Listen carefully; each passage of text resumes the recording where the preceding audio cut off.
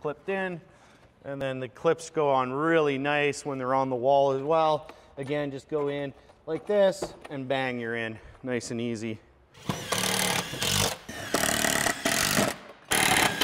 Okay, so now what I was talking about earlier. So you can see here, we don't have a full 6 inches here to this top edge. What Andre had to do was he had to pre-cut this piece on a table saw.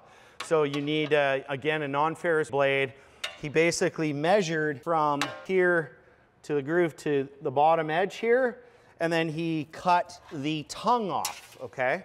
So you have to cut the tongue off in order for this to work. With this top course, we don't want the top here to rattle because we don't have the lip. So what we're gonna do, we're gonna grab a system clip from our panel system, which is the same. We're gonna be selling these with the plank system, and we're gonna just pop this guy on the end like that, and now we've got a resting point for the top piece, so it has a nice cushioned edge and it feels nice and tight at any given time. It's not gonna rattle, make noise in the wind, any of that kind of stuff, okay? You can see now once we cap everything in, you're gonna have a nice tight fit. Make sure that I start the groove edge against the wall that I'm starting on so that the tongue is always on the outside edge accepting the next piece of plank. We're gonna do the same thing. We're gonna put these clips on this way, boom, one there.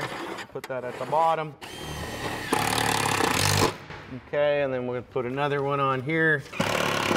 We wanna just get it on nice and level, and bang, bang, nice and easy. I'm gonna clip, and we're gonna screw that guy in. Beautiful.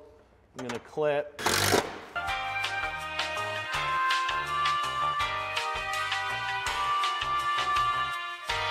We've got the same scenario here as we did over here on our horizontal, okay? We have to trim this piece back. Remember, we have a door here, okay? We pretended there's a door. We don't have a door, but there's a door here.